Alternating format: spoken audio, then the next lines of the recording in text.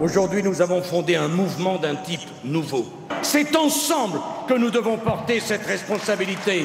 Ce n'est pas un rêve, ce n'est pas une utopie, c'est juste notre ambition, la République de la confiance. Voilà pourquoi nous sommes devenus ce soir les Républicains. Mais le tweet politique du week-end est sûrement celui de Florian Philippot. Oubliez le fameux UMPS, au FN, on parle désormais de RPS, contraction de Républicains et de PS, ce qui donne ce tweet plein de bon goût du numéro 2 du FN.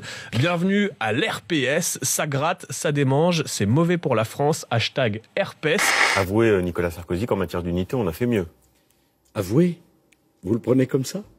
3/4 des Français estiment que le changement de nom de l'UMP ne modifiera rien et 72% des sondés ne souhaitent pas que Nicolas Sarkozy se présente à l'élection présidentielle de 2017. Nicolas Sarkozy a le parti.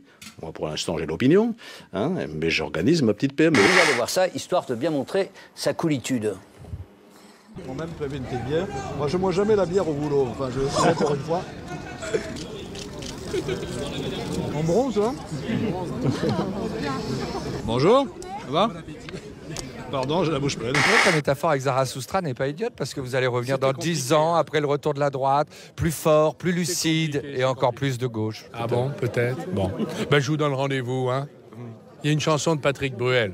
On s'était dit rendez-vous dans 10 ans, même jour, même heure. même pomme. Quand des journalistes se font agresser, comme ça peut être le cas dernièrement, est-ce que vous pensez avoir une certaine forme de responsabilité? Je pense que rien que votre question est une offense. C'est-à-dire, vous voulez me comparer à l'extrême droite, c'est ça? Pas du tout. Avec votre crâne rasé, là? Nouveau bras de fer en vue entre la Russie et ses partenaires européens. Moscou révèle sa liste noire des personnalités interdites sur son sol.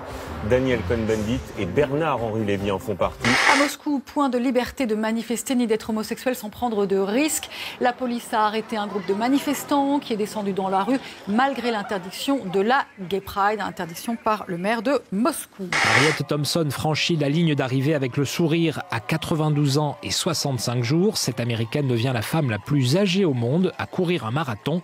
Le précédent record, c'était 92 ans et 19 jours.